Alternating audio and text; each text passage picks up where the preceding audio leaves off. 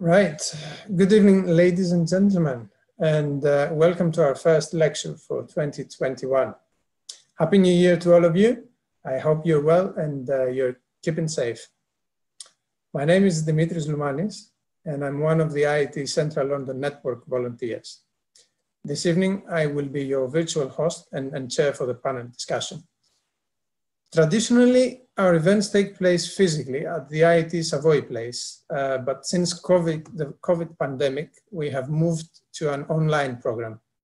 I'm supported tonight by my fellow volunteer, Xenophon Christodoulou, who will help us with the questions Q&A session later on, and in case we run into any connection issues. Good evening, Xenio, and thank you for your help. Before we start, we'd like a quick poll just to see the audience that we have tonight with us. I had a look earlier on and I've noticed that the majority of you are indeed members of the IET.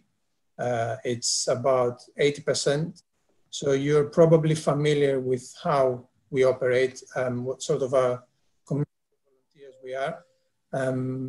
But if you have any sort of questions, do feel free to share them at the Q&A section, and my fellow volunteers will respond to them.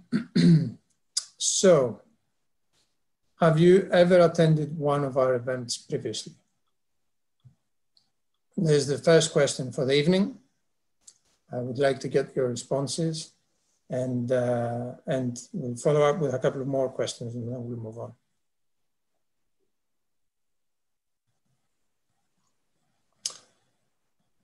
Okay.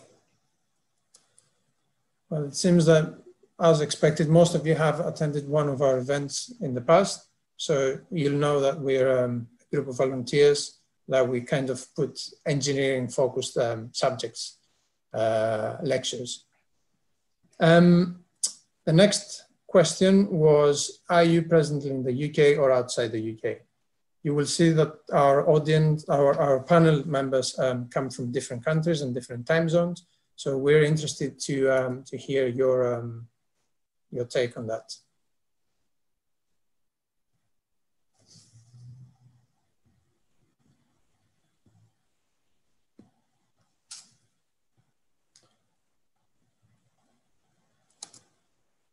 Again, the majority of you are in the UK, but there's a few outside the country. So I believe we have one more question, and apologies for the lag, the small lag. This is the first time I'm running one of these remote events. So bear with me while I familiarize myself. The third question is, how many of you are engineers or technologists, and how many of you are from the wider community? And this will help our speakers then sort of target and change their responses to the questions that we'll be asking during the process.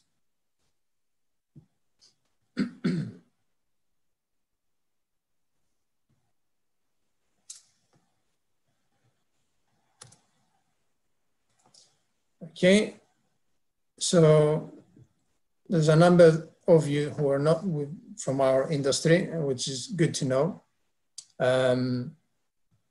Right, enough with the polls for the time being. We will move on to our event. Again, let me share the screen. So for tonight's event,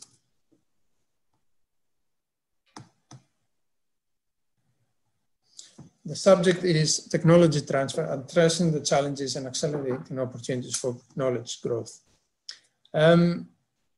This is our first event for the year. And why do we decide to go with one of these events?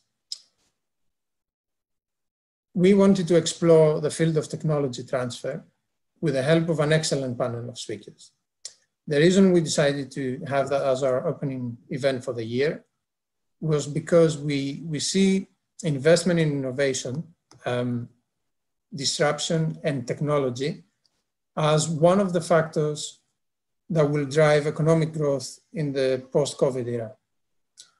So we reached out to experts from countries who are at the forefront of using R&D to drive the economy, like the UK and the United States, but also to a government official from a country like Greece that aspires to do so over the next few years. So our guests will approach the subject from different perspectives, covering the academic sector, central government, startups and SMEs, but also from large corporate organizations. And I would like personally to thank all of them for taking time to speak to us tonight. So I will briefly introduce them and we will move straight on to the questions. We anticipate to have a bit less than an hour for the panel discussion. And then we will open the floor for the audience for you to ask questions. So I'll start with the way that they appear on my screen, which is incidentally the alphabetical order. So our first guest for tonight is Professor Timothy Dafforn from the University of Birmingham. He is the chair of the IET Innovation and Emerging Technologies Policy Panel and a professor of biotechnology at the university. Tim is also a serial entrepreneur, founding businesses in clinical diagnostics and instrument development. In 2018, he was made Chief Entrepreneurial Advisor in the Department of Business, Energy and Industrial Strategy, where he advised on technology transfer and student entrepreneurship. Previously, in 2015, he held the position of Chief Scientific Advisor for the Department of Business, Innovation and Skills. Good evening, Tim, and thank you for being here.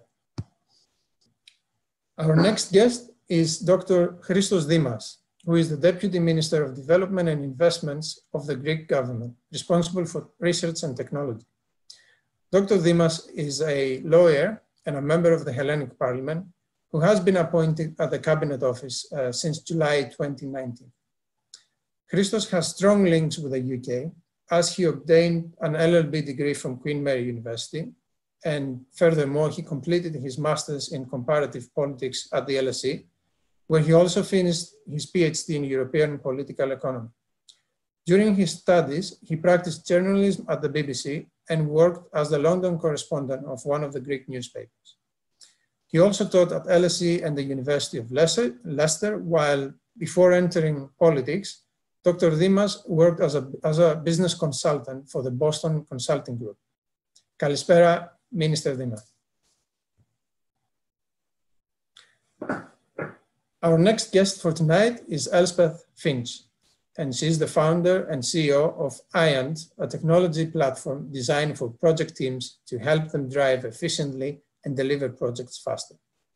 Elspeth started her first technology business, Intelligent Space Partnership, at the age of 24, which she later sold to Atkins. She's active in shaping government's engineering policy with a focus on innovation and diversity through her work at the Royal Academy of Engineering, where she chairs the Innovators Group. Elspeth has also been recently appointed a member of the Innovation Expert Group, advising the Department for Business, Energy and Innovation on how to drive up the UK's productivity through innovation. She was recognized for her contribution to our sector by receiving an MBE for her services to engineering and enterprise in 2017, amongst other prestigious awards. Good evening, Elspeth.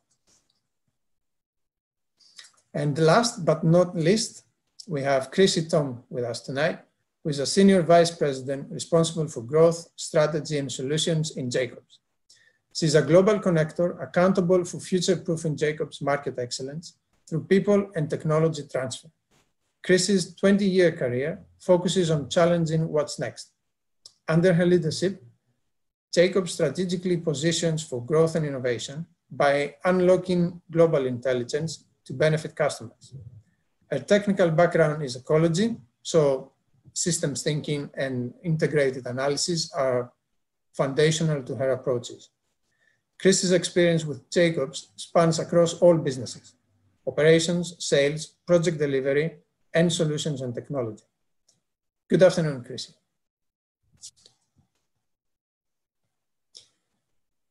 So it's fascinating how modern technology enables us all to have a panel discussion in different time zones. And I'm very happy for that. This is probably one of the things that we wouldn't be able to do if we were back at Savoy Place. Right, with the introductions completed, we will move to the first question, which is actually one for you, the audience. Let's see how many of you are familiar with the subject of technology transfer. I should have asked that earlier on. But apologies, I forgot.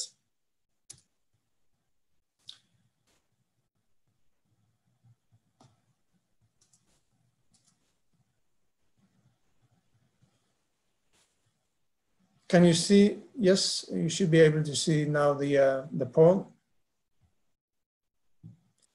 It will obviously help how our speakers will approach the question, the questions that we ask them later on.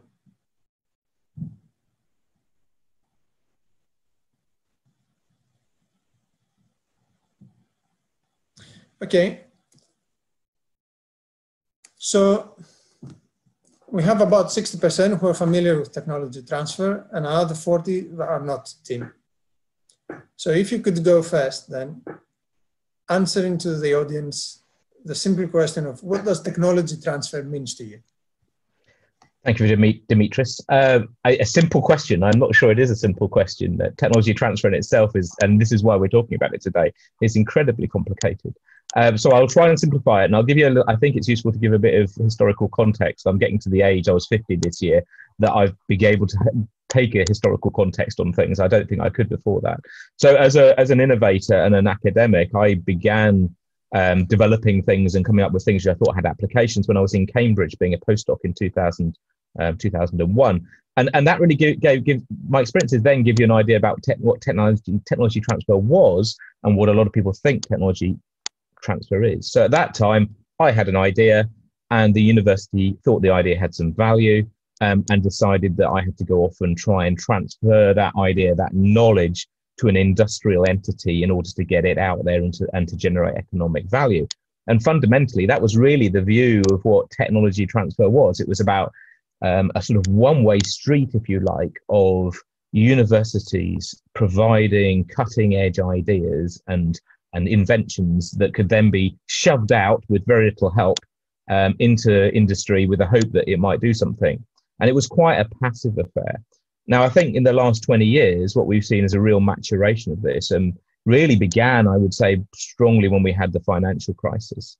And at that point in the UK, Gordon Brown, who was our chancellor, turned round and said, what are we getting for the money we're spending on all these university researchers doing great research? How is it benefiting the country? And crazily, no one had ever asked that question before.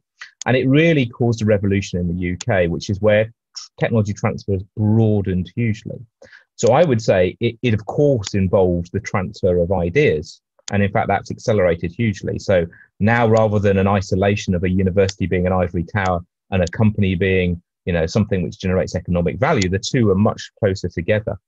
And technology transfer has become a different word now. So we wouldn't call it technology transfer necessarily. We'd probably call it knowledge exchange, to give a much broader view and also to ensure that you understand it's a two-way process. So what we see now by technology transfer, and this is where it gets very exciting, is a breaking down of those barriers between the two organizations.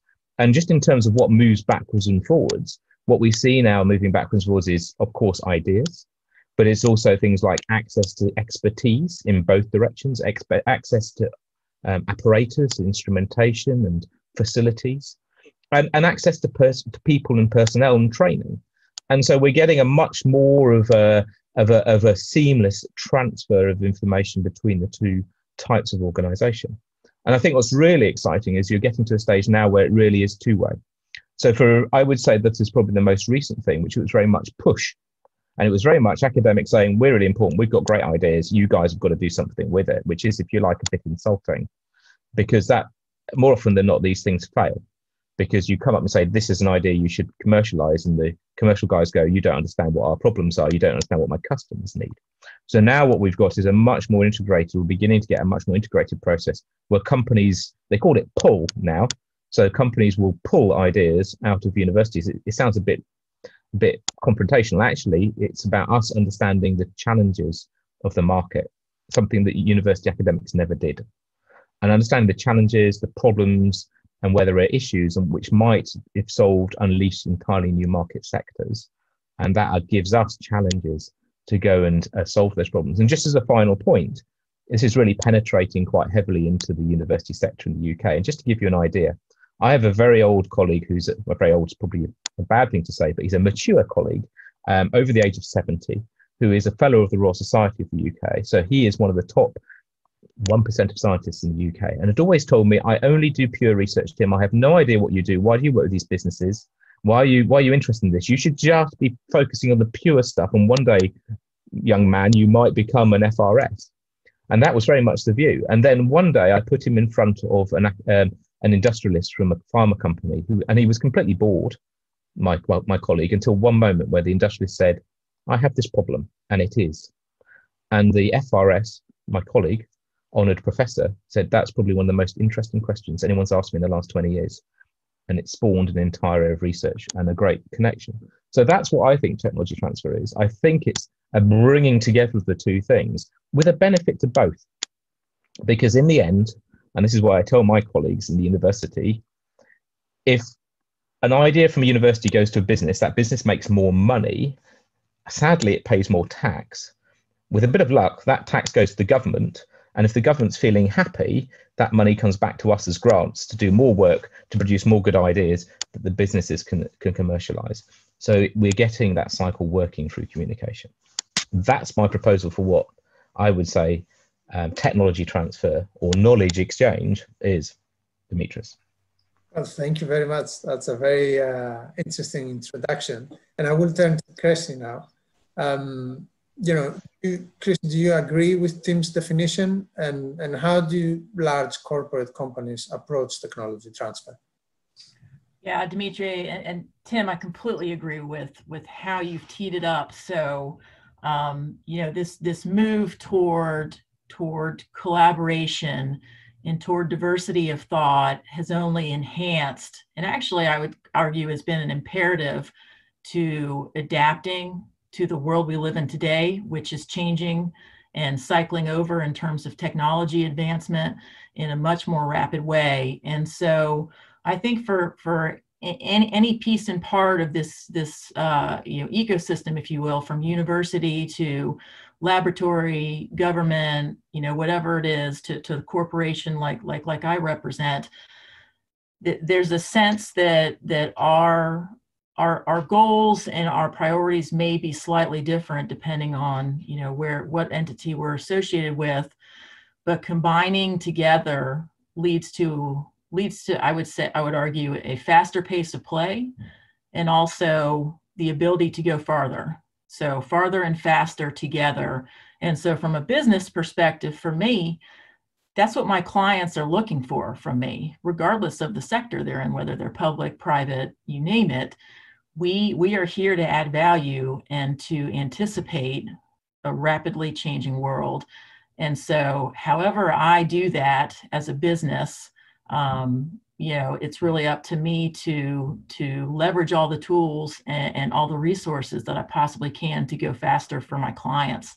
And so, like you said, having that focus from a university and not waiting until the paper is out and peer reviewed and published to engage with those industry experts, with those university experts, academic experts, and combining them with folks that might be more applied and more on the industry side of it.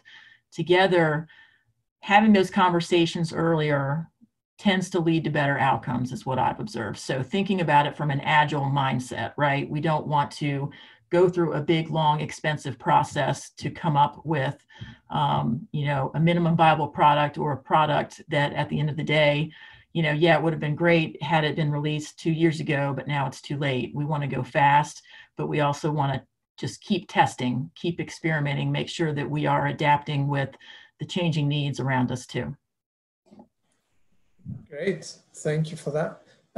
Any other panelists would like to have a go at that, or you all agree with Chrissy and Tim, and we move on to the next question? I see you all agree. Good. Well, the next one is then, so we're picking up on the topic of tools and support for startups and spin-offs, university spin-offs now. So I turn to Elspeth with a question: what are the tools and supports startups like yours need to thrive in a competitive environment? Thank you, Dimitrios. And I definitely agree with the points by Tim and Chrissy as well. I think I'm going to answer this from two perspectives. I'm going to talk about my personal experience, but also I chair a startup competition for young entrepreneurs. So I'm going to say a few things that I hear from them as well. For me, they're really about two things. They're about money and about people. And so I'm going to say 5 things which really for me are critical. The first is access to market. No company can thrive without clients. This is about clients who are willing to buy new services or from new companies. And this is not about free pilots and hackathons. It is people who are actually willing to purchase and invest in new solutions. It's also having the clients as being collaborative partners, sharing the problems and working together to deliver an end solution to an end client. And for me, that's absolutely key. I think the second piece is it's always about skilled team and about access to expertise. And actually having things like the new digital technologies make such a difference, because my team is working internationally at the moment. So, we do need to be able to have the right tools to do that. I think the third is around investment and support. Everything from things like the R&D tax, investors. You need that upfront capital to be able to start developing products. You also need, for me, and this is quite personal, you need a support network. You need the ecosystem to help, to provide advice, mentoring, support. One of the things which I find is very important I was an entrepreneur in my early 20s and I'm now an entrepreneur in my 40s. You need very different skills at different ages as well. So the people that I'm looking for support are different than the ones I needed in my 20s. So it's really understanding that customization of the support networks you require. And then I think the fifth for me is around the infrastructure. And one of the big changes for me from when I did my first startup in my 20s is having things like AWS. So the fact that there's so much digital infrastructure that enables us to collaborate remotely, that we can build products fast. We've got that digital infrastructure, which enables us to work fast, quickly, and with a high quality of delivery, makes a huge difference. And so for me, it's around making sure we have both the skills, the money, the people all together is really the kind of infrastructure that helps startups thrive. That's from my personal perspective. I think one other thing I'd say is, because I sort of chair a startup competition for the Enterprise Hub at the Royal Academy of Engineering called Launchpad.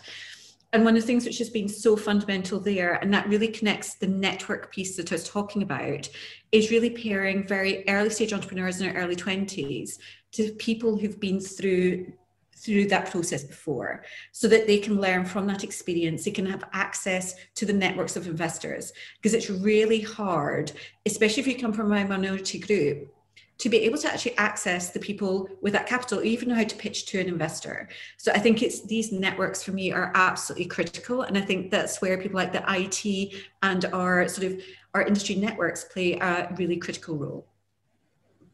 Great, okay. Well, thank you very much, Elspeth. I guess we'd like to now see, the government's viewpoint on this. So we'll turn to Deputy Minister Dimas for that. But before answering the question, I know that you recently launched the Elevate Greece gateway to the Greek innovation system, or to the Greek innovation ecosystem, which I think will probably feature in your response. So I'd like to briefly share with our audience the video of that launch first. It all starts with powerful ideas.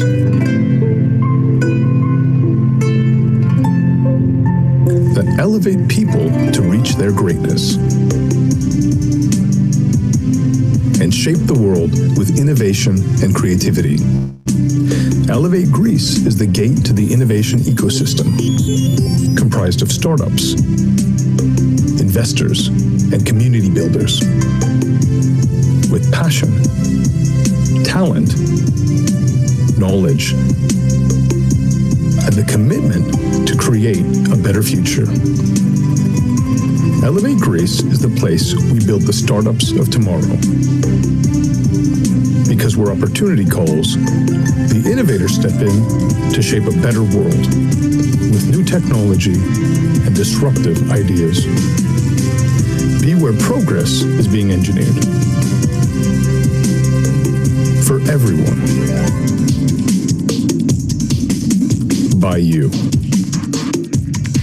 There's never been a more exciting time to explore the Greek startup community. Join now the Greek innovation ecosystem, Elevate Greece.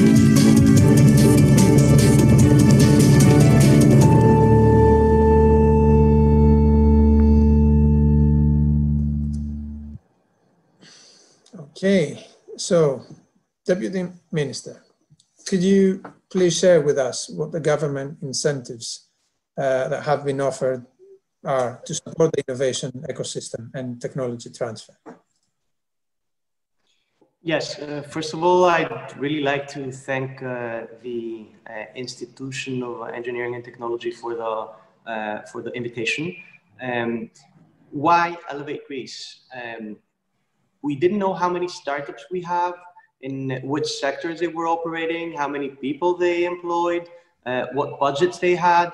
And even if we wanted to legislate incentives for the startup ecosystem, in reality, we didn't know who they were. So we started looking at best practices of other countries, and we saw that because it's very difficult to define exactly what a startup is, there isn't a one single international definition. So we saw that in some cases, creating a national startup registry was very useful. This allows the government to map the Greek startup ecosystem, to monitor progress through specific KPIs, to help through networking, mentoring, job offers, news announcements, or even matchmaking events. Also it allows us to address local and global investors. That might be business angels, venture capital funds, or big corporates. And it even gives us the opportunity to take initiatives, measures that are tailor-made for the Greek ecosystem. In fact, we have announced recently, although Elevate Greece has been functioning only for 2 months now and is growing day by day, we have announced a measure where we will help all of the startups of Elevate Greece with liquidity due to the COVID crisis. But we also legislated very recently incentives for the angel investors. We have simplified the procedure for the creation and functioning, or even the shutting down of spin-offs, which is extremely important for us. Take into account that Greece has a very good academic performance when compared internationally, but where we do lag behind is in innovation. And we lag behind not because we don't have the human capital, the people, or the ideas. Actually, we have plenty of Greeks in extremely important positions in global companies, or in very important positions in universities and academia, but we didn't have the environment in order to give the opportunity to startups to flourish within the country. So we are now trying to link academic research with entrepreneurship, with innovation much more effectively. That's why we are funding the support and strengthening of technology transfer offices with 30 million euros in order to allow universities and research centers to employ specialized personnel that will assist scientific ideas to become products and services. I really liked Timothy's definition about knowledge exchange rather than technology transfer. We are also funding patents to a significant percent, the function of competence centers. We're investing 30 million euros on that. the creation of innovation clusters.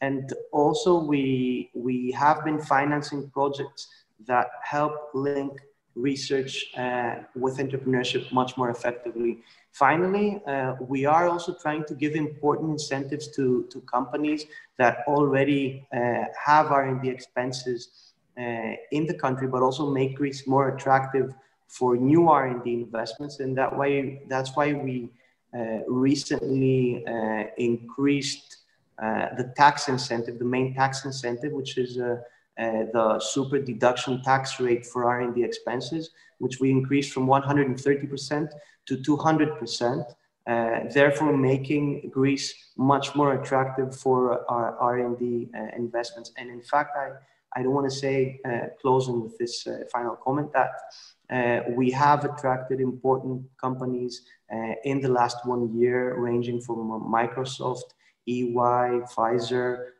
and other important companies, Amazon more recently. And we do believe that it's the time that Greeks should have the opportunity to flourish their ideas within the country as well. Thank you, Christos. And Elspeth, do you recognize some of the UK government incentives there in what Christos was just describing to us? Mute.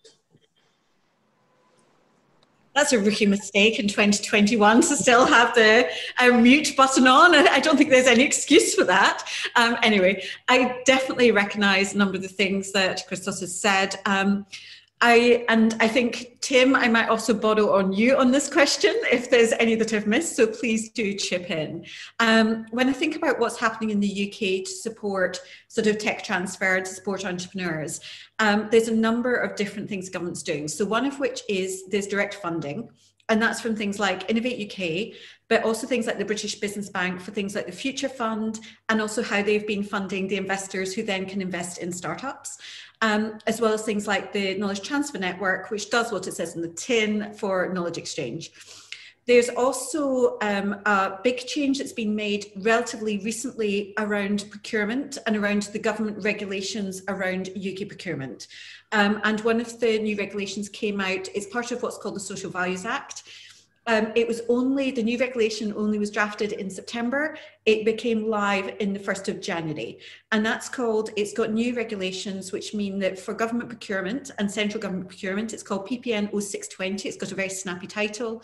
But what it means is that for new procurement, you've got to review innovation, spend on SMEs, spend on startups and social enterprise, as well as the locations where those companies come from to really support the levelling up agenda and post-COVID recovery. So those are two. I think there's a third, which is around tax, which obviously, Christos, you were talking about as well. So things like the R&D tax, both credits for companies that are loss-making to help them with their cash flow, as well as basically tax rebates for the companies who are profitable. You've also got the tax regimes around EIS and SEIS, which support the angel investments in these small investment funds to basically de-risk the investment in startups. And that's been absolutely critical to growing the startup community. One of the things which sort of the Innovation Expert Group came out as part of was the UK's R&D roadmap, which is published this summer. I'd say that's got a very strong focus on technology transfer and also things like horizontal innovation. So it'd be useful for those who are interested to look at that. And then from a network side, you've obviously got things like the catapult centres to really help forge contacts between government, industry and startups. That's, I suppose, my quick summary. Tim, are there any key ones that I've missed? No, I think you've done brilliantly. I mean, the EIS, SEIS was revolutionary and made a massive difference. It enables those investments that you need at the early stage, and the R&D tax credits, from my own experience of the business, are fundamentally important. We wouldn't still be here without those, and it gives you a real advantage in many ways. I think the other two things. So when I was working in government, we did a retrospective look at the last 10 years of interventions from government into the economy, which was something which was very interesting. And there were two things which came out of it, which were also quite interesting. One was for those high growth companies, and there was a big push a little while ago about identifying your high growth companies. These are the ones that are really going to get global size. there was a government method called the Growth Accelerator, which really took them on as individuals and pushed them hard. Now, that's a little bit of a copy of what happens in Ireland and in Denmark, who use these sorts of things. So you have the general growth, and then you also make some bets on the ones that are going to go well, and you put government really close support behind those. And that showed a 10-to-1 recovery of tax versus investment, which is the best that a government's ever done. So that was a really nice route. And the other one, which I would always stand on, is encouraging education. So that feed in of people underneath, I'm sure that's the same in Greece as well, that, you know, getting those bright young things as they come through when they're not risk averse like I am, because I've got a mortgage, and they want to give it a go, and making sure that they have that support and the tools to do it. We identified 4 or 5 years ago, the biggest problem with early stage startups is the lack of management training and their inability to run a company. So giving them that as a tool, I think that really helps as well. And the government's put some quite significant policy backing behind that in the past couple of years. So I think you got it all pretty much, Elspeth. So just one thing I just add to that, Tim, if that's okay, Dimitrios, I'm trying not to. Yeah, by all means. There's one other point, which I think the Scale Up Institute was founded to help support scale up, because we're quite good at the early research and development. We're less good at the scaling up of companies. So the Scale Up Institute is there to support basically scale up organizations who are plus $1 million, they're growing 20% year on year plus. One of the things in their annual report that they did last year, and they do a very good deep dive every year around the scale up state of the nation, is it's a reminder that a number of the technology companies and the fast growing technology companies, they're not necessarily new, and they're not necessarily run by people who are young. So they can be existing companies, but have started to really accelerate in terms of their scale. And I think one of the things when we're thinking about technology transfer is we shouldn't forget about the medium-sized businesses and the businesses which have been around for a few years who are also a really critical part of our ecosystem. Okay, so with having talked about the tools and support that we want for, you know, spin-offs and startups, I guess the next field to cover would be the challenges and opportunities. And for our audience, if you recall, you know, the title of our event was Challenges and Opportunities for Technology Transfer. So I'd like to turn to Chrissy this time and ask what are the challenges that you have seen in technology transfer? And what are the accelerating opportunities for knowledge flow? Tim covered knowledge earlier on in his. So especially in 2020, you know, how did COVID change things? Yeah, Dimitri, thanks for that question. And it actually relates to a question that came in the Q&A from Mark, and maybe we'll address that head on, at least in part with my answer, and then we can come back to that when you're ready. You know, in terms of which entities might be most aligned to collaborate, and how do we really have that consortium to lead to the best outcome, in terms of you know, doing more and progressing. In terms of the challenges with technology transfer, from my perspective, and again, kind of from a we'll call it a large company perspective, something that particularly for the role that I serve in the business, I'm a connector, I'm a global connector. The reason why they have a role like mine is because unless we're able to harness and integrate that collective intelligence across the organization, we might have a pocket of brilliance and excellence on one part of the globe, but if that's not connected to opportunities and you know, clients in another part of the globe that might be going on the same path, that might be able to leverage that approach, that process, that technology, whatever it is, then as a global company, we're not optimized. So my whole role is about how we connect the good ideas in an efficient and routine cadence. So we'll call it accessibility. So a big challenge that I see in my organization in terms of technology transfer that we have long organized around to address is that accessibility. You know, it's also recognizing that you know, we also can't be everything to everybody. And I think that does speak to Mark's question. So as a business, and particularly depending on your business acumen and kind of what, you know, what management training you've had. And I know for me, with my own academic background, I love learning. I love diving in deep to, you know, really research a topic, see where it goes.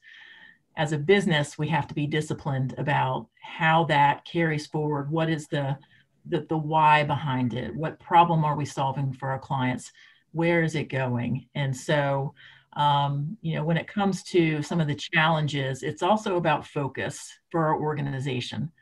And one way, a big way that we're able to do that is with technology transfer and bringing in partners that we share values with, that we share ethics with, that we can trust to collaborate with, you know, whether that's a startup that does have that focus, you know, maybe it is on, you know, that tech development aspect, you know, maybe that's a good idea, but, you know, having those partners that do what they do best and bringing them together, that system is where we really start to see success for us as a business. So, you know, that's both some of the main barriers and challenges that I know we face as a company.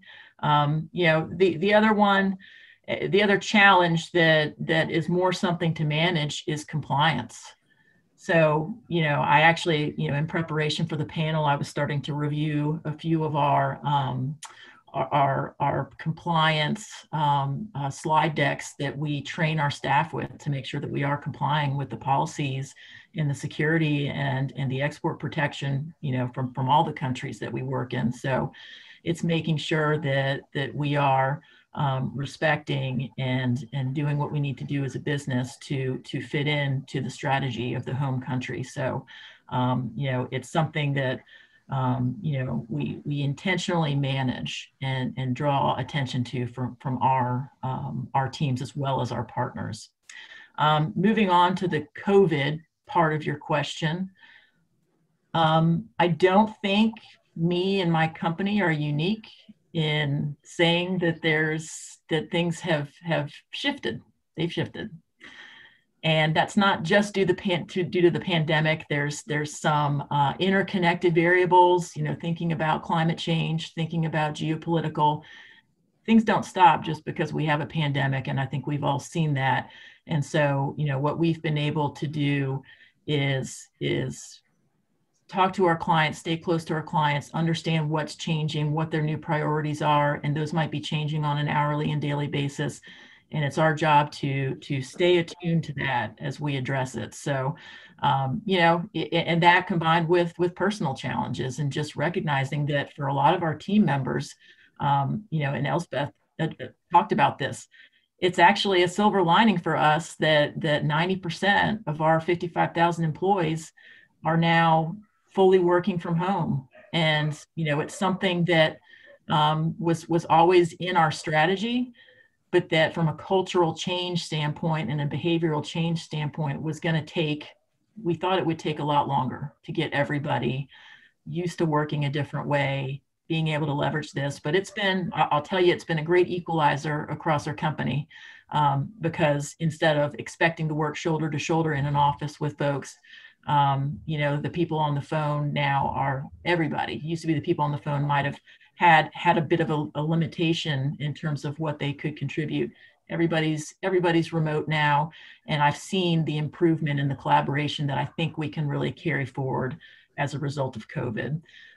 You know, from a client perspective, and you know, that's allowed us to actually, we've got an empirical model that we collaborated with University of Cambridge and others in terms of a peer review and Highways England to produce this model that, you know, rapidly helps our clients to make decisions about, you know, how do we keep staff safe? How do we have business continuity during this time when things are rapidly changing?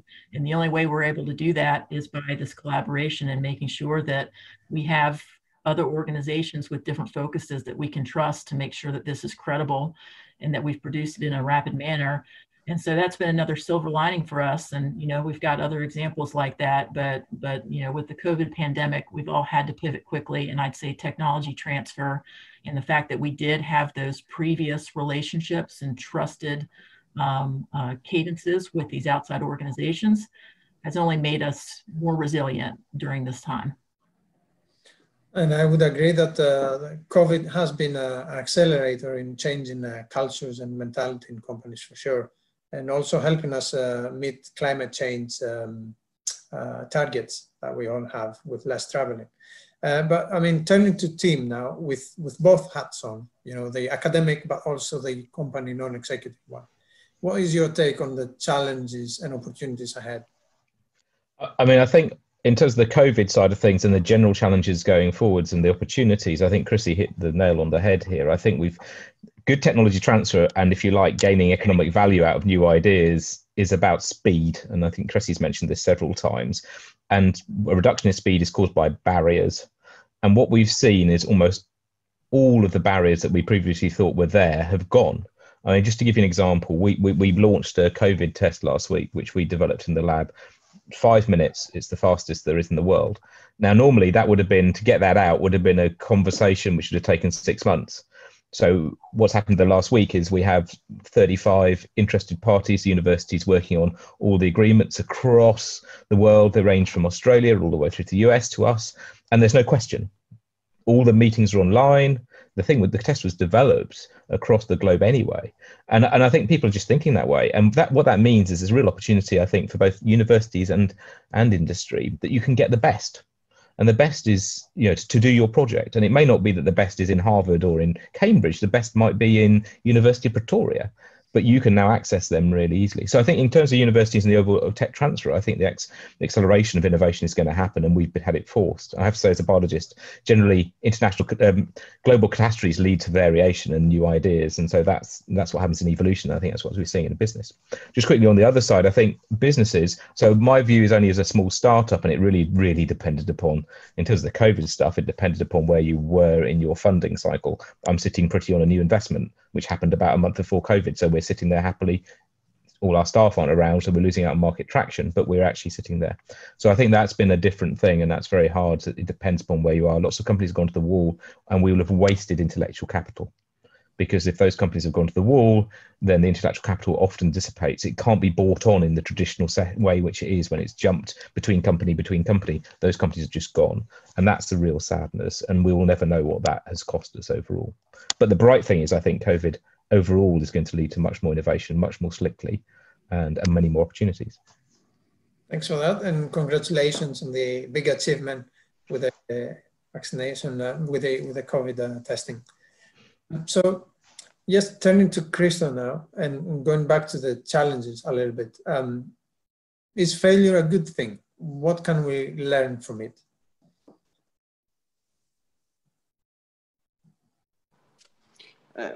I will start by stating the obvious.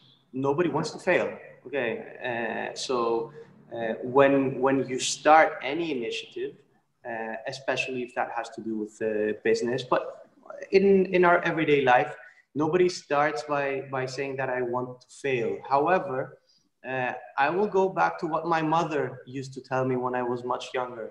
It's that every obstacle is there for a good purpose. The real question that we have to ask is if we are actually ready to learn from our mistakes. I will now go back to what an ancient Greek poet has said, Menander, το δις εξ αμαρτήν ουκ ανδρός σοφού, which if I had to translate means that to do the same mistake twice is not a distinctive feature of a wise man.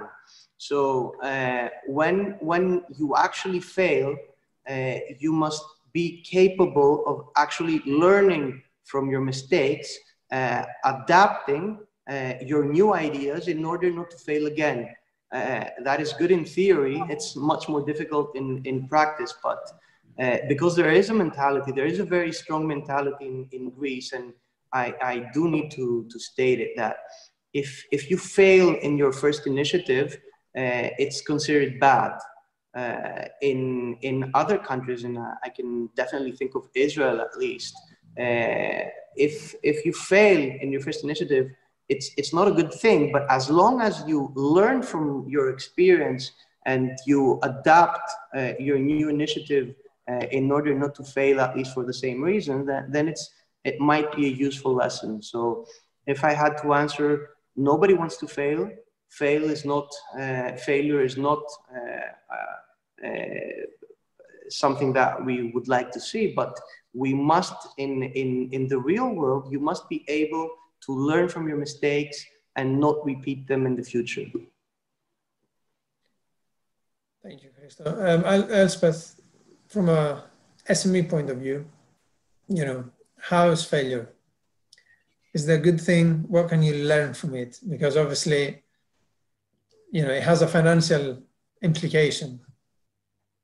So I think I'm going to sort of try and put together a few threads. So I think if you're building a new business and you've got a new idea, there's a fundamental risk of failure. And you need to be aware of that from the outset.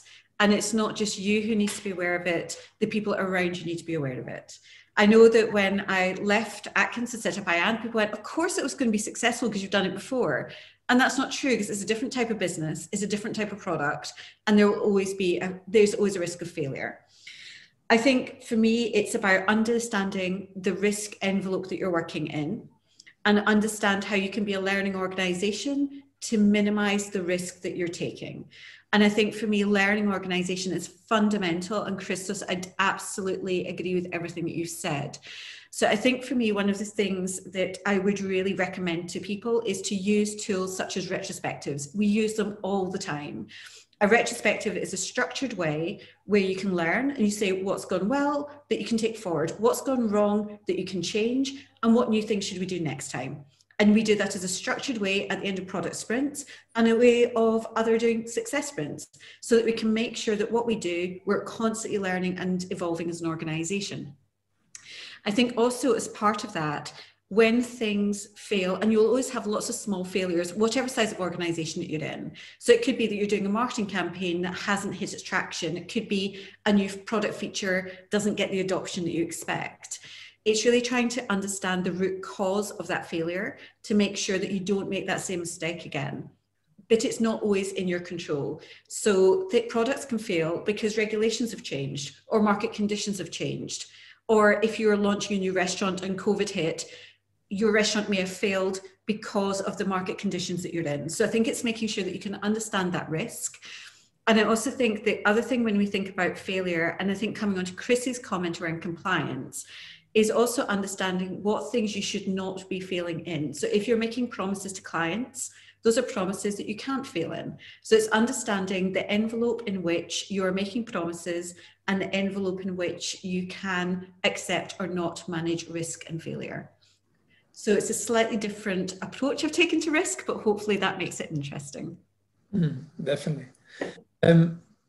Looking at the watch, I'm going to quickly move to the next topic so we can cover as many as we can before we move into the Q&A from the audience. And is the subject of knowledge. So we're going back to knowledge that Tim covered in his response earlier on. And it's a question for you this time, Tim.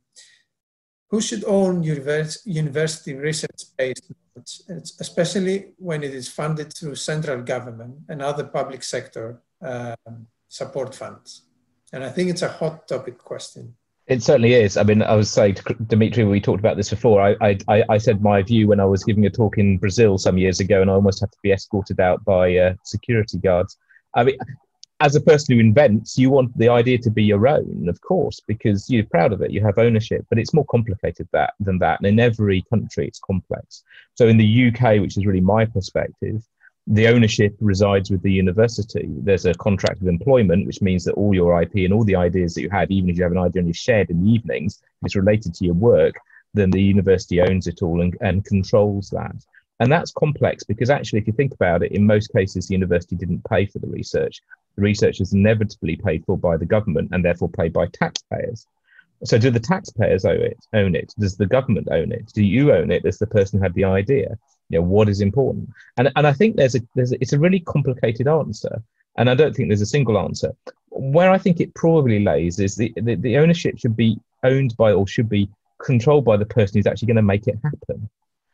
I mean, just to give you an example, we set up a spin-out company some years ago, our idea, a couple of academics, and by the time I've got to the end of my funding rounds, I own 0.1% of the company or something ridiculous. So my interest in continuing doing it has diminished because the reward isn't coming. So I think you've got to be very careful. And I think you have to be dynamic. You know, in some cases, universities own the IP. Some places, some countries, the government takes a part of the IP.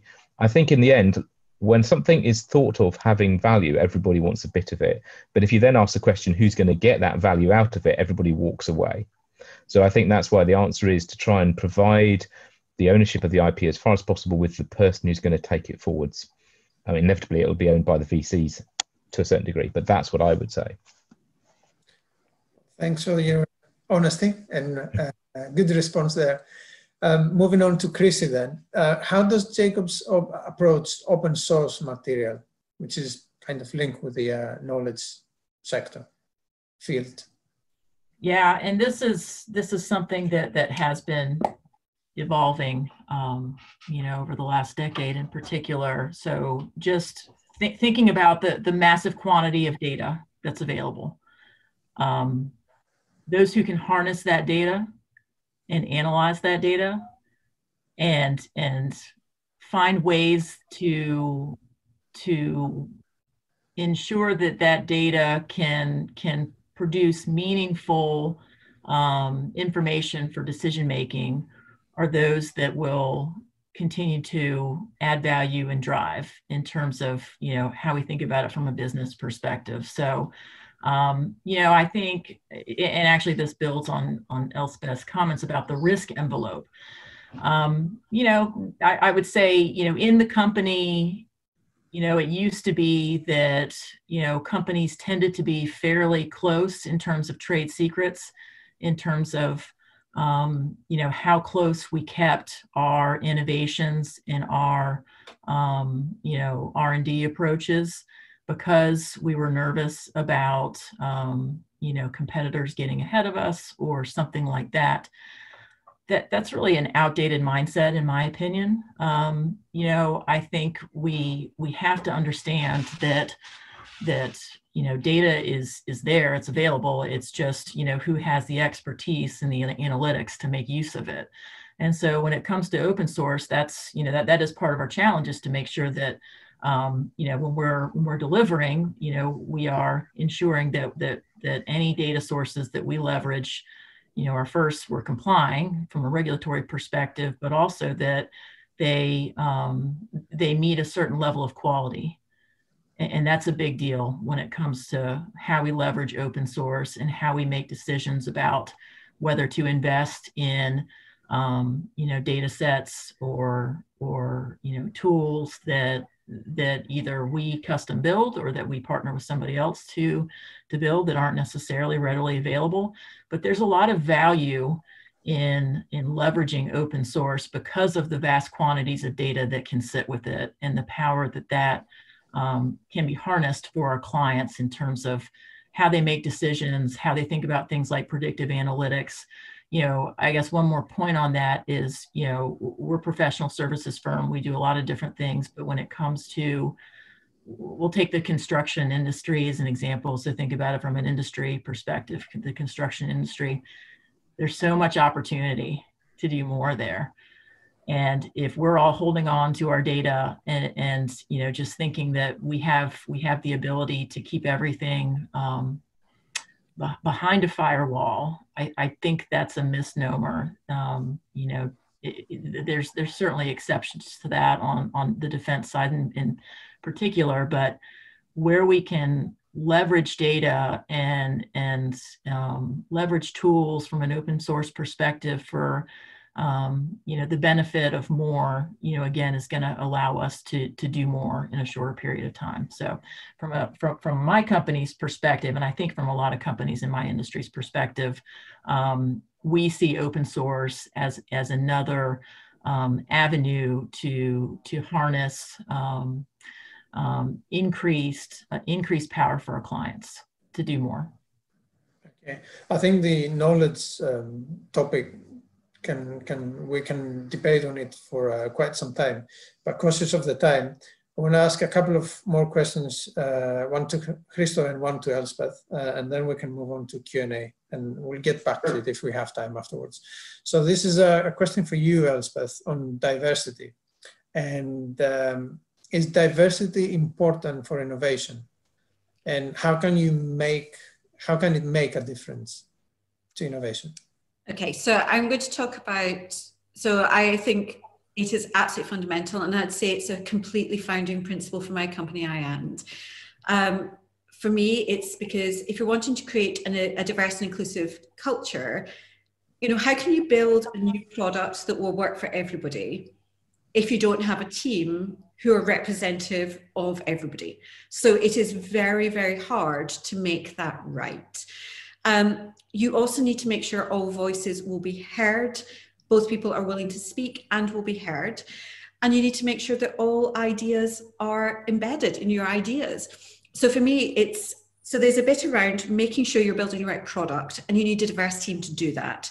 I think the second thing for me on a personal side is it's really exciting to work in an environment with people of different ages, cultures, and backgrounds. You create better ideas, you're better at managing risk, you learn new skills, and you're creating an environment where people thrive. And for me, that is really exciting. I'd also say, as a cautionary note, there are a number of examples of products where they have not been built with diverse teams. Recent one is pulse oximeters, which don't work if you are Black. You've got much higher risk related to the accuracy of the oxygen levels. There are hand dryers that don't work if you're Black because they weren't tested with people from diverse cultures. There are a number of examples of crash test dummies, which until very recently were all basically tested in a male body, which meant the seatbelts weren't positioned for the female form. So when we're starting to think about a diverse team, better ideas, but also we need to reduce the risk about not creating groupthink, which creates risk in the products that we create. Okay, and Deputy Minister, for you, the same question basically on diversity. And if you could perhaps also name investment in Greece that you're currently looking at or perhaps planning. Okay, I'll give you a practical problem I had to deal when I first became Deputy Minister. So we established the National Council for Research and Innovation, which we decided it would be a 15-member body, which would actually would actually advise the government on the direction of policy reforms needed in order to strengthen research and innovation. So the question we had was who to actually include. And my decision was that, first of all, for the first time in Greece, we needed people that were both from academia and from the business sector. So it was extremely important to include in the council people from the market. So from the 15 members, 10 are from academia, 5 are from the business sector. Another issue was how many would be from applied sciences and how many from humanities, for example. And in that case, out of the 10 academics, it was 8 from applied sciences, but we did have academics from humanities as well. Then, of course, the obvious question, men and women, and we did want a gender balanced council, so we've got 8 men and 7 women. Another issue was because we have many Greek academics who are in universities outside Greece, and we didn't want to exclude them because they might have something to share from their experience, which would be extremely valuable. So we do have 3 academics from universities outside Greece, and we also have people from various ages. So diversity is extremely important even in regards of government planning for research and innovation, and not only for research and innovation. I would say that for all policy sectors. You also asked me, Dimitrios, though, about an investment that we have. we noticed 15 months ago that there was absolutely no planning in Greece about a physical ground, an infrastructure of an innovation district. So a physical ground where startups, spin-offs, R&D of big corporations or even local corporations would have as a matchmaking ground in order to create synergies, innovative products and services. So we found an extremely nice area in Athens. It actually used to be an area of medical and chemical innovation in the previous century, but was unused since the late 1980s. And we are transforming it into a modern innovation district. And tender was actually published 2 weeks ago. And we hope that starting in 2022, the construction will start, and it will become the natural ground of research and innovation in Greece and Southeastern Europe. Great. Good luck with that. Sounds very exciting. Right. So I have more questions to ask, but I'd like to move on to audience questions. So we get as much time as we can to get questions from our audience tonight. Zen, have you picked up a few of them? We've got allocate them to speakers. Can you hear me, Dimitris? Yeah. Excellent. So we had quite a few relating to the topic of how is Brexit creating opportunities and challenges in technology transfer. So what does the panel think? Brexit, which has now happened, of course, is going to affect technology transfer, and are there any opportunities that can be taken? And we go with Tim first then on that. Thanks, Dimitrios. That's really kind of you. Do you know what? I think it's too early to tell. I mean, we don't know the position. So as academics, we don't know the position we have within the European Framework funding program. So that's not that, and that allows us entry into programs that also have strong elements of collaboration with industry, because the EU programs have always been really good at that. So at the moment, we're really uncertain. And always with uncertainty. So the last job I had before I left the government was actually to go around and talk to small businesses about Brexit. At the time, I didn't realise I was the only member of the government doing that. All the other people had hidden. And I think the biggest worry they had, and this is the counter to what we're saying about COVID, was barrier formation. And we know that, and that is a concern, and barrier formation prevents innovation. So in terms of my worries are mostly around whether I will still be able to easily innovate and transfer technology, exchange technology with my European colleagues in their countries. So I think that's my real worry at the moment. But I think it's really too early to tell. I mean, I was contacted by a student recently from Italy who wants to come for work for me and from a business, and I can't say to her yes or no at the moment. So I think until we know that, it's a little unclear, which is not a great answer, I know. Well, Elspeth wants to have a go at it, and then we'll come to Christos as well. Okay, so a couple of things. So one of the things is that which stayed the same as some of the data transfer, and I think especially coming to Chrissy's point is really fundamental. I think certainly being from the construction infrastructure sector, I think we have some really strong links with people like Singapore, which obviously continue. And although we've got, so I think there's a piece which is looking at how some of those relationships can continue.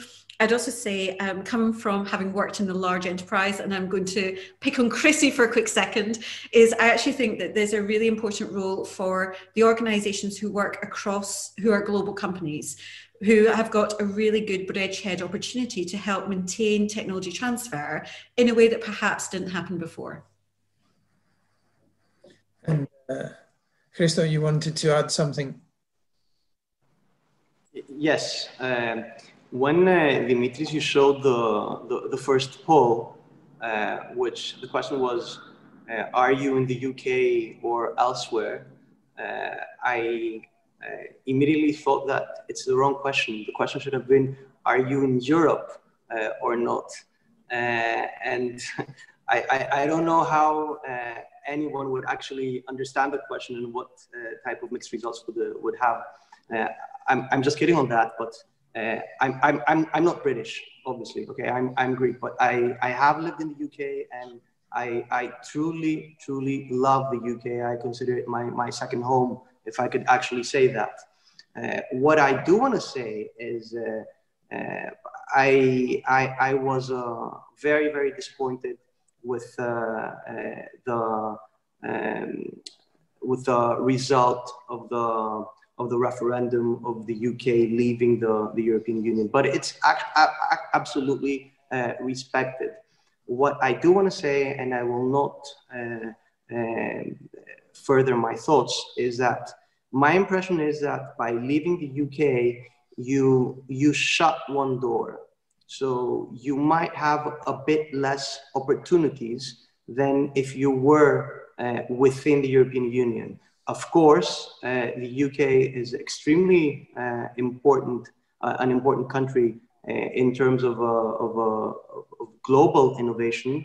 So I don't think it will be very much affected regarding technology transfer, as Alkis wrote in the question. But I do think that having open doors with the European Union, even if you were a member of the European Union, there would have been increased chances of synergies.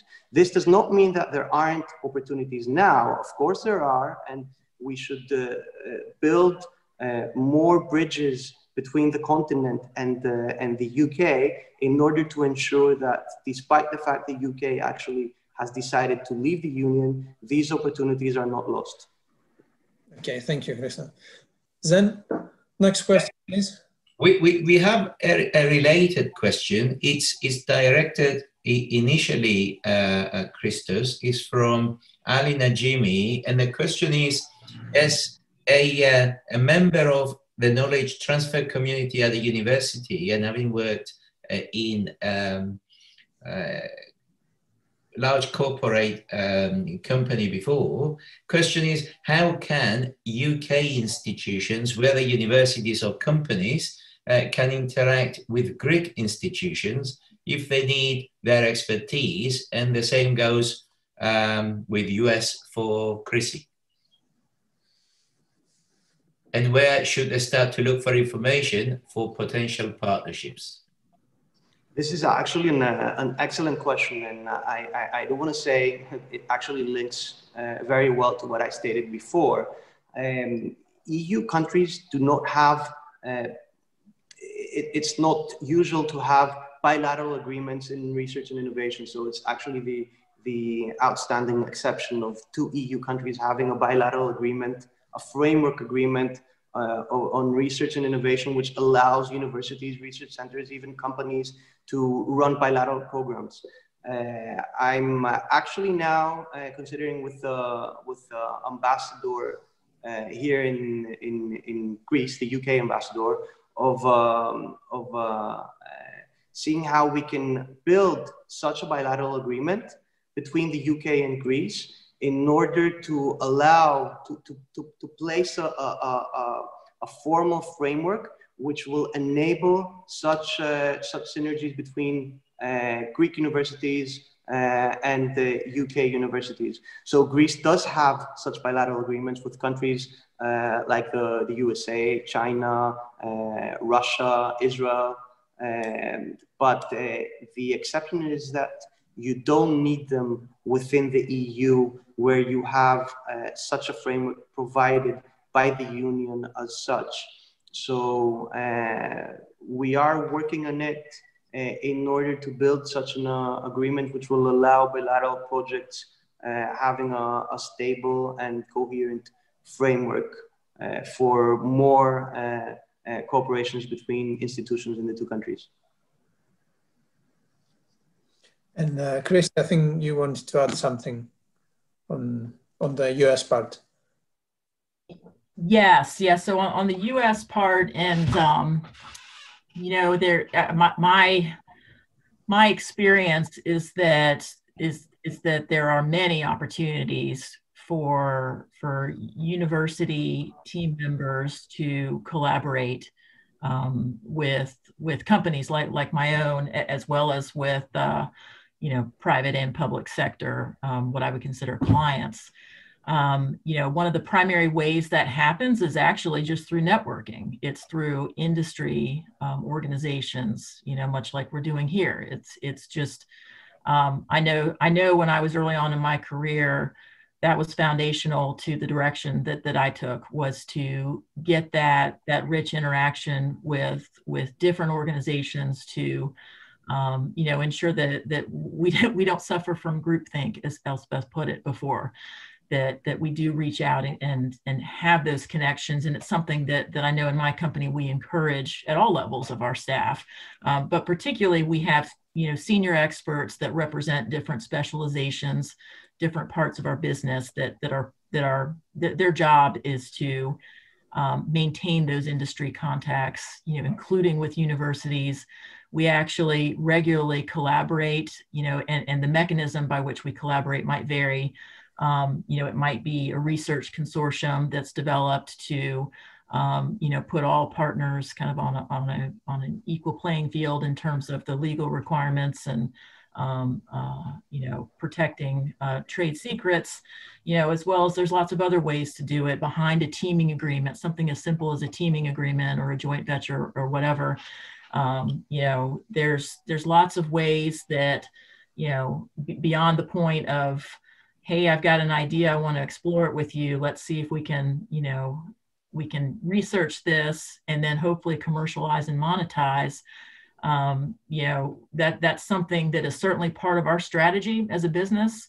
And I think it is for many companies in the professional services space.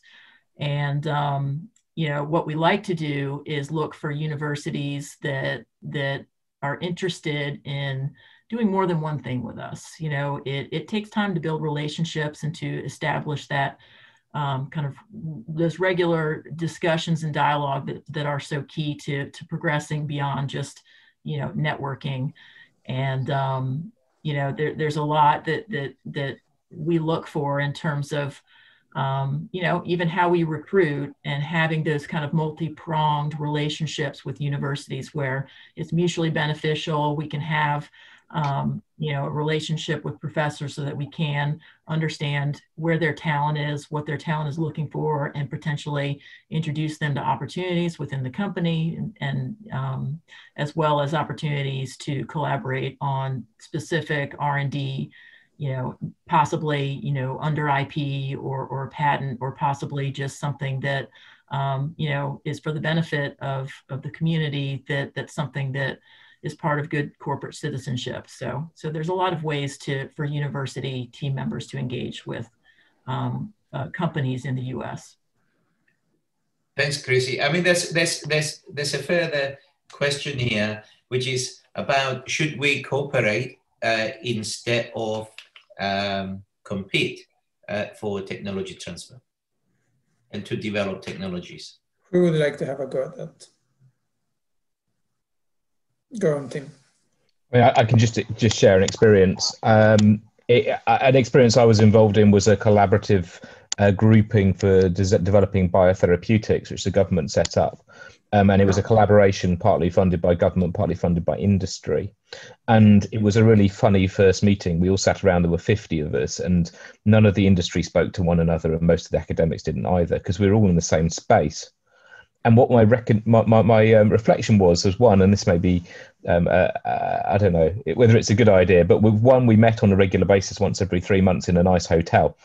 And actually what was interesting about that is you started breaking bread together. So you basically started sharing other experiences. And by the time we finished after the 5-year program, I expected the academics to start working better with industry, which we did.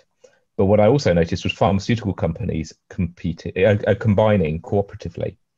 And I'd never seen that before. And if you've ever worked with a pharmaceutical company, they are some of the most competitive people out there, because if they get the drug first, they win. But what we saw is collaboration, and it was often on mechanisms of how to make stuff, manufacturing technologies, and a benefit shared. So I would always go for collaboration. But what you find is often the legal people will try and stop you from doing that. That's my own experience, because they worry about information leak. Chrissy sounds like she's got an idea. Yeah, just to tag on to that, this is both within my large company as well as just in the market. Like you said, yeah, there's some barriers with maybe risk aversion, particularly on the legal team, that people like me are always going to push on. But it's also just visibility. It's as simple as somebody over here doesn't know that somebody over here has already invented that wheel, and all they have to do is get together, and they could combine their powers and do so much more. And so I found that, and to Tim's example, which is brilliant, that's perfect. It's just a matter of those casual conversations. It's not always the formal agenda where where you know what you're going to talk about. Sometimes you need to play a little bit with where those collaborations are, and there is a human element to it. Those relationships and that trust is part of how you get there, in terms of that debate of do I go it alone and compete, or do I join up and be stronger as a result. Elspeth, I think you wanted to have a go at this as well. Yeah, I think one of the things which I found really interesting, moving from being sort of right at the heart of the infrastructure and construction sector to being much more on the digital side, is I think that collaboration is just a fundamental principle of many digital companies. If you think about the way that GitHub works, if you think about the way we're talking about open data, there's a real principle about borrowing from others, but also providing back to the community. And I think that is something which is absolutely fundamental within the digital realm, which I haven't always seen so much in the construction side. I think one of the things which we should think about around collaboration, there's also a cultural barrier at sometimes. People, it's almost like the toothbrush effect. People love their own idea. They don't want to borrow someone else's. And so I think when we think about collaboration, it's not just about sharing your ideas, but also being willing to take someone else's ideas and use them as well. So I think collaboration has to be two-way. I think we have about 10 minutes left. So then maybe a couple of more questions. Okay, let me try this one. This is relating to industry and academia collaboration and working together. So the question from Mark is, while universities are sources of transferable technology, technology consulting groups occupy the space between companies and technical advances, or at least it's Mark's observation. The question is, should technology transfer combine these skill sets, especially as universities may be better involved in responding to industrial challenges from industry? Okay. And maybe Tim, Chrissy? Yeah, I'll offer a perspective to start with, and then let Tim build on it. So, I started addressing that question a little bit because I saw it come through in one of my answers, but maybe just to build on that a little bit. So if I understand the question correctly, there's a distinction between what's happening at universities, and perhaps there's this view of technology consulting entities being kind of in the middle, is the way the question sounds. And then, perhaps the monetization and the commercialization and the productization is kind of over here, is the way I'm interpreting the question. And I absolutely think that there's a role there. It goes back to the statement I made earlier that, we can't be everything to everybody. We need to know our strengths and focus on that. So there is certainly an opportunity, and actually we have active projects we're working on right now where we're doing that. In my vernacular, sometimes we describe this relationship as a third-party vendor. So, we're collaborating. I think in this case, this was something that our team had worked with a client directly, an idea that added value to their organization. And so we, look at the requirements of that, think about, envision kind of what a minimum viable product might look like for, meeting the client's goals, and then recognize that sometimes it's more efficient to, bring in a third-party vendor to then help you define kind of how you do take that from prototype to something that's, you know, at least the next stage gate, the next advancement, so that you can, you know, evaluate again and see if it is something that you want to productize and scale. So, you know, in that relationship, and it's different because, you know, sometimes depending on, you know, kind of what the product is, how much in-house expertise there is, you know, what the plan is in terms of how you commercialize that. For a business, those are all things that we think about. We think about return on investment. If it's something that is important for our client, you know, we also have to make sure that we can sustain ourselves as a business, so that, you know, it's not something that we are going to have a business case around that the client is not going to be, you know, willing to pay for. It might be the greatest thing ever, but we have to make sure that we're not going to, you know, basically, you know, lose money as a business. So, you know, that is the view that we take.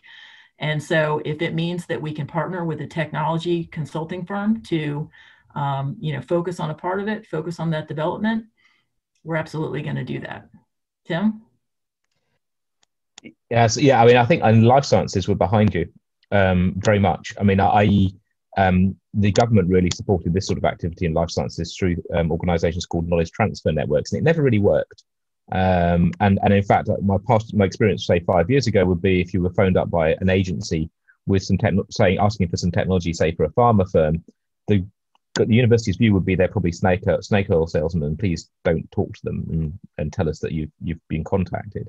My most recent experience is much more positive, which is a more open discussion, particularly with IP licensing, which is more my area, and actually discussions about revenue sharing and percentages and all the things that you need, the grease you need to allow the agency sector to grow, because actually it's not there really for us.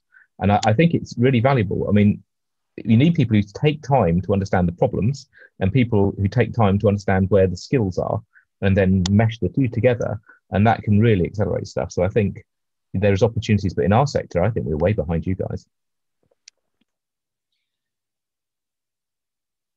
Okay, I think we're coming close to the end of our session. So maybe one quick question and a quick response then, and then we'll do the closing remarks. Okay, there's an interesting one that a couple of the attendees have raised, and it's relating to the skills required within the workforce, academia and industry to encourage knowledge transfer. So there's a remark that, you know, in terms of hardware, software, it's a relatively easier transfer process, but how do you grow the organization or one industry to accept a technology transfer from another for a quick embrace adoption and actually get the benefits early?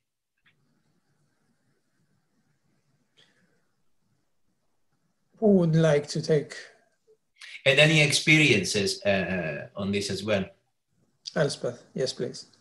So I think one of the things which is really important for technology transfer is having people who can act as almost translators and who can work between different industries.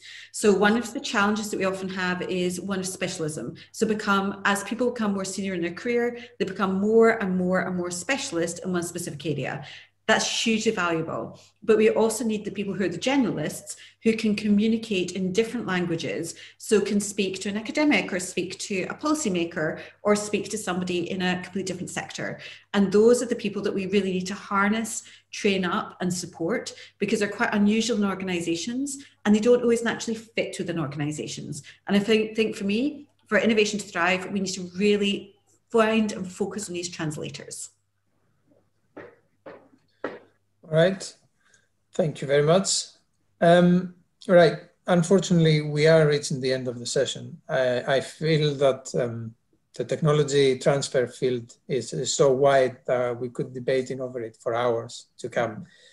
So perhaps we could arrange a series of follow-up sessions. This is something we discussed with Tim a couple of weeks ago as well. So if our audience, of course, feel that they would like to hear more on the subject, and we will send out forms, feedback forms that you can fill in and tell us your opinion on that. So when we when we had our test event a couple of days ago, Elspeth asked me an exceptional question. I think it went along the lines of what is the outcome you'd like to achieve from this panel discussion? And I responded by saying that I'd like our audience to be offered the opportunity to explore with us this wide topic of technology transfer, which is something that, in my opinion, goes beyond the typical commercialization of universities' research. And by sharing the experience of people who shape technology transfer tonight, that our audience, I hope that our audience would appreciate how investment in this sector can help stimulate the global economies. So hopefully we've managed to provoke some further thinking amongst yourselves and get you interested in hearing more in the future from that. In terms of next month event, we have, let me see if I can share my screen briefly. So we have a February and not January there, apologies for the typo. 10th of February, we have electric air racing. And it is followed by a recognizing and removing unconscious bias, promoting inclusivity in March with Angela Saini, who's a broadcaster and author. If you would like to get involved, then all you have to do is contact us. We're always looking for volunteers at IET London, and you can share there your comments on our Twitter feed and anything else, thoughts you have from the event. As I said, you will be offered a feedback form that we would be grateful if you could fill in. It actually helps us shape for our program for the events to come. And with that, I would like to thank once again our participants, Chrissy, Elspeth, Christos, and Thom, and of course, my colleague Zen for helping out with the Q&A session. All of you that joined in, and also Duncan Kenyon from the IET CEP that helped us put together the event with the panelists. So we hope you enjoyed your time here, and perhaps we can host you again in the near future on another of our events. Thank you all for attending. Stay safe and Happy New Year.